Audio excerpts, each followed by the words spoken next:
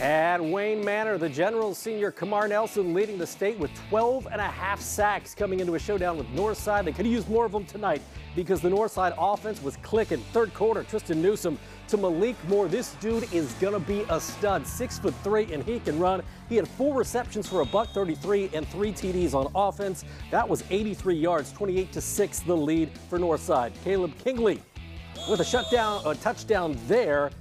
Very short one, but it makes it 35-6 Legends. Then the aforementioned Malik Moore. Mentioned all, that 4 receptions for 133 yards, 3 TDs on offense. He had 2 picks on defense, including that one right there. And on the very next play, Sherwin Haydock wouldn't like it.